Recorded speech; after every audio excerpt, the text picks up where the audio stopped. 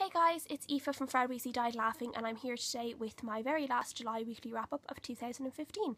I don't know where July went. It went by so quickly, I can't believe it.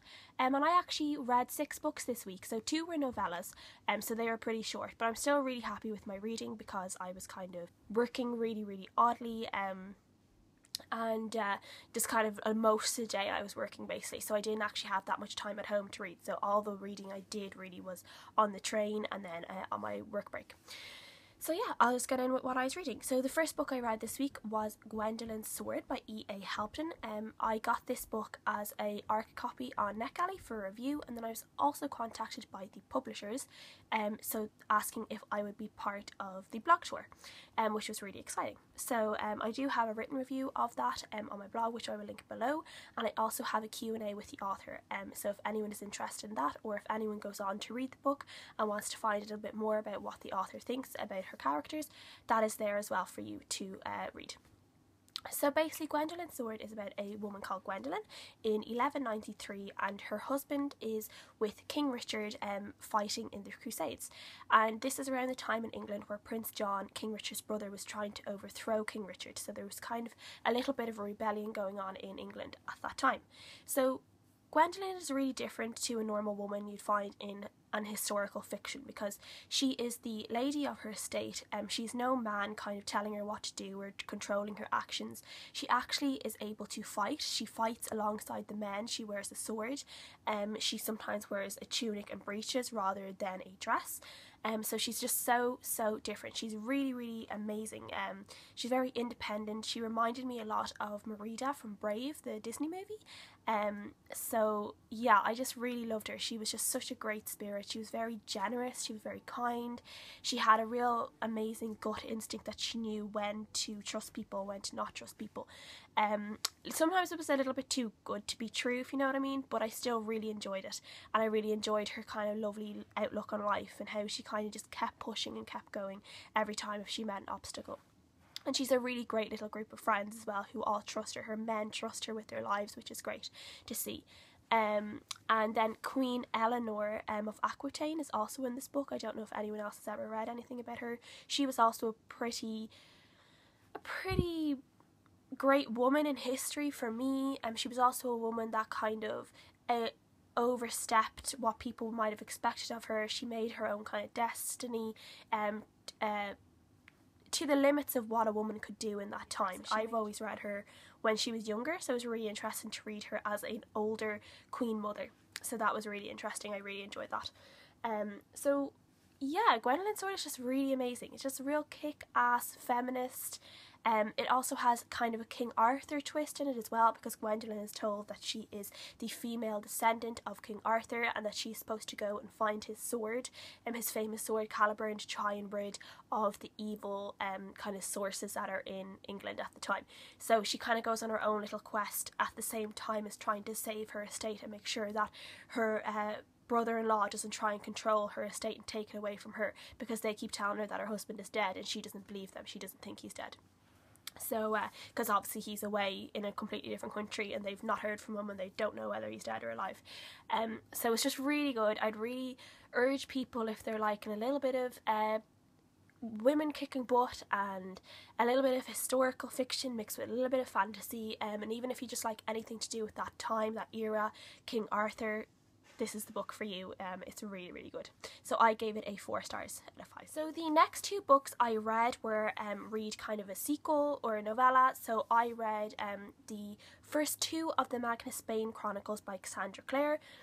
So I read What Really Happened in Peru and The Runaway Queen, which are both centered around Magnus Bane. So for What Happened in Peru, I just thought that was a really funny, short take on Magnus. It just made me laugh out loud. It was really funny. I really enjoyed it.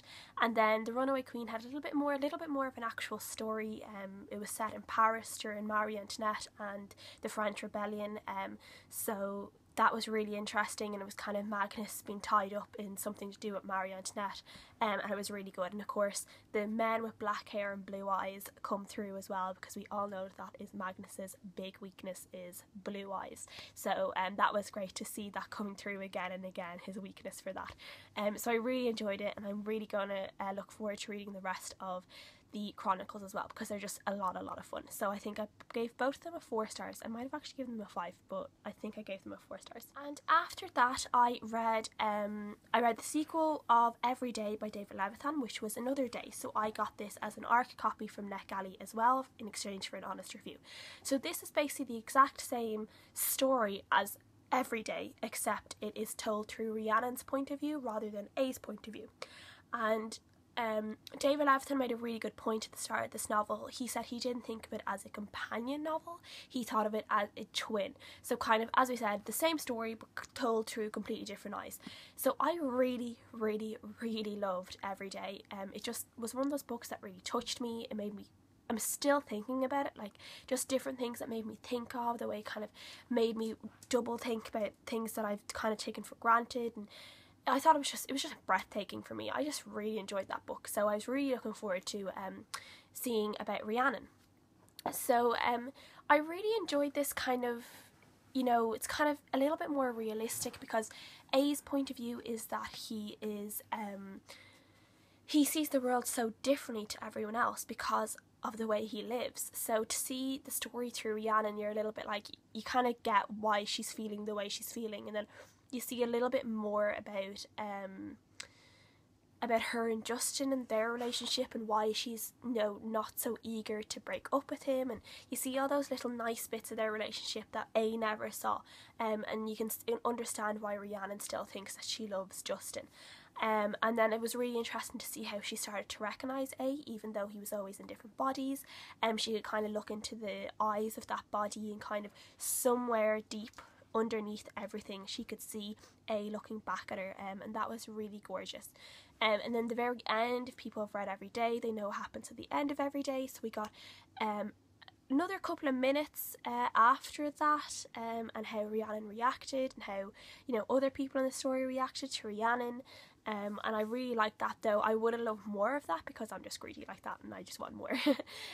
So overall it was really good, and I gave it a 4 stars out of 5. And then for a book that has been on my bookshelf for over a year, I finally read The Darkest Minds by Alexandra Bracken.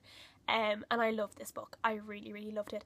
For some reason, I always thought this book was kind of about demons or fairies.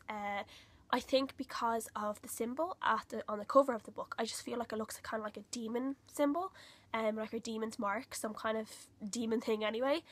So I was really pleasantly surprised when I realised it was actually kind of a more dystopian book.